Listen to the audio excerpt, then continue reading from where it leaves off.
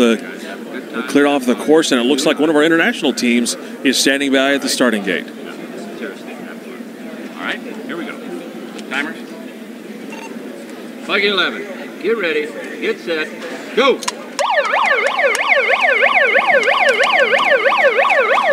This is one of our newer teams this year, the International Space Education Institute, Team Italy, where part of the buggy was in fact built in Italy, and I believe at least one of the team members is from Italy.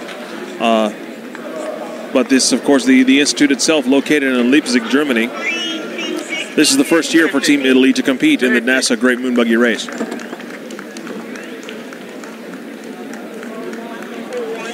guys good with this 18?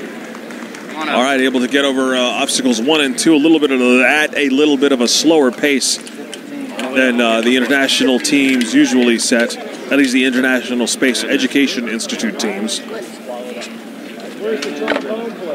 All right, hitting the cone but not getting tangled up on it, that is somewhat helpful.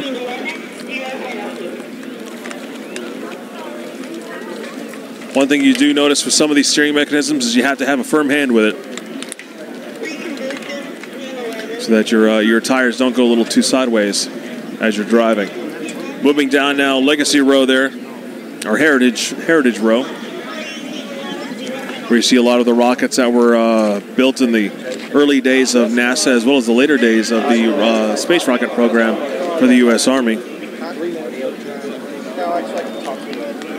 Team Italy now looks like they're caught up once again at obstacle number 5.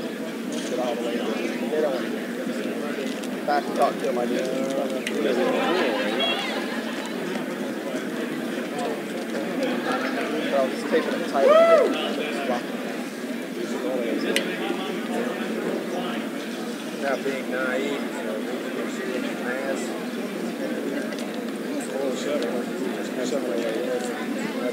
well, I mean, this is a professional glass. Right. Well, most of it is like about $3,000 or $4,000. This thing is about $20,000. This part costs $25,000.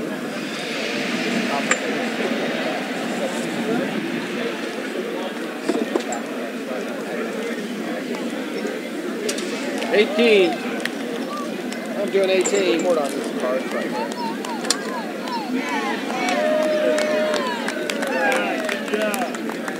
Good job. You can hear some of the locals as well as some of the supporters from the team themselves cheering on their team as they were able to get through obstacle number 5, approaching obstacle number 6, and pushing their way through. Nicely done.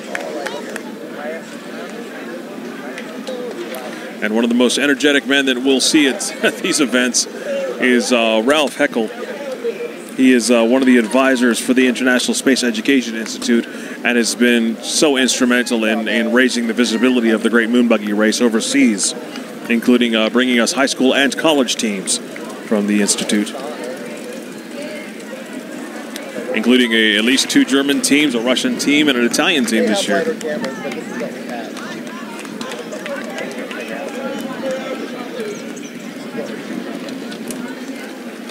Unfortunately, Team Italy now also caught up a little bit in obstacle number 8. Doing their best to rock their way out of this.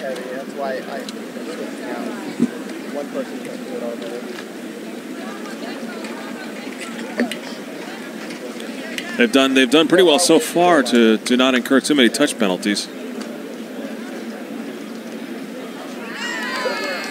They're able to get over one part of the ridge. Let's see if they can try to rock their way out of the next part.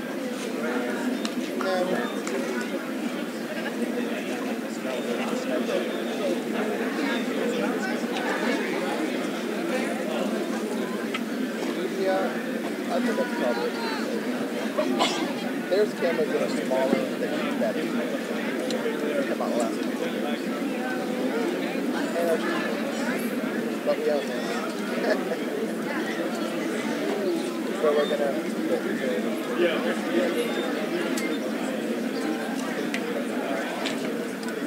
Mike's not in here. This just cuts down on the. Okay, not been pushing. Still stuck on obstacle number 8 over there. They decided that's enough time wasted in attempting to rock out of it. They might as well just go ahead and push out. As we approach the 5-minute mark on Team Italy's run.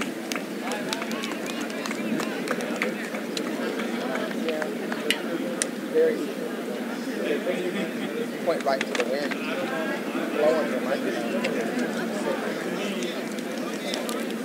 All right, making that hairpin turn. Moving towards obstacle number 9. Trying to pick up some speed. Oh, hit a little sideways. They realize that that obstacle doesn't have much give on it.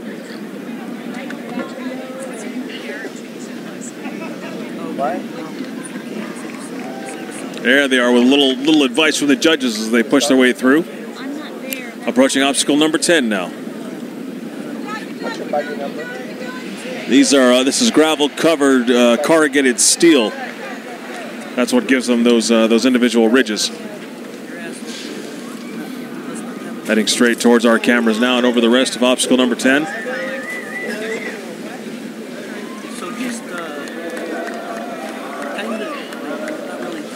And they turn into the lunar crater as we hit the 6-minute mark.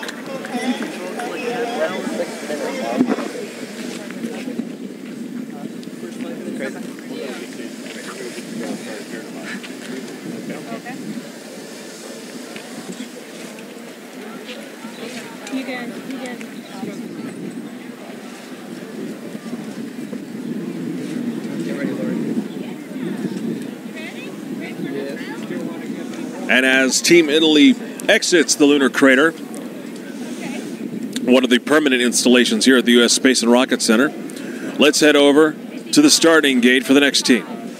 Another permanent installation here, UA Huntsville, the local team, the Chargers, here with their buggy. Which buggy is this? This is the UAH moonbuggy exhibit to Team 3. Team 3, okay. And what's your name? Sarah Smith. Sarah and? Brady Schaefer. Brady, I know you've raced before. Tell us, did you race yesterday? We didn't race yesterday, but I have raced since I was a sophomore in high school. Yeah, I mean, I remember you. So what's it like? Why are you just now racing today? What happened?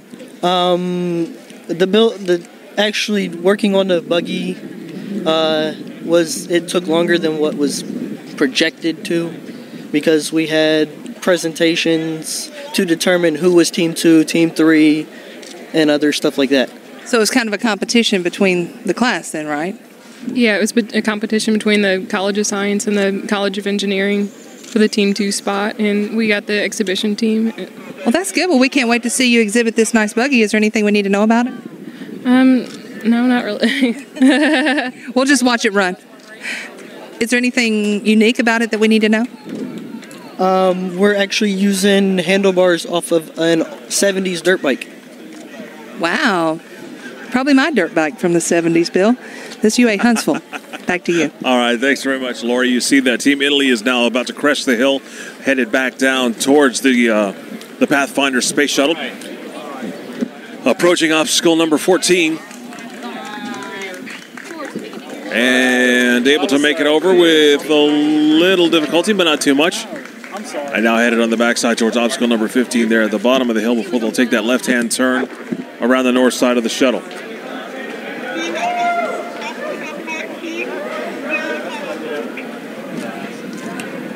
University of Alabama in Huntsville is sitting there at the starting gate.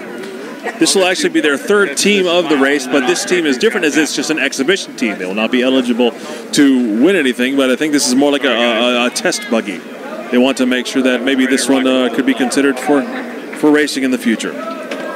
And from what we were able to hear from our brief interview with Lori, a few different schools wanted to represent UAH, so they had to have their own private competition in order to see who was going to represent the school.